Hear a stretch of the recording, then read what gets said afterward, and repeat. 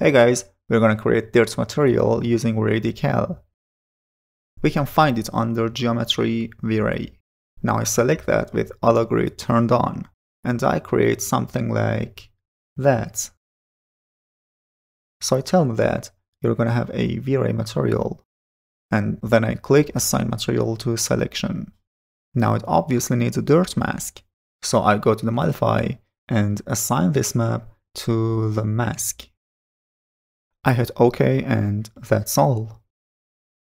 Just need to move decal closer to the wall. Now I can scale it a bit to match it to my model. Now I can move it a bit upwards. If I want my leaking effect to be stretched more, I can stretch it. And now I can clone it to the other window. And congratulations, our effect is ready.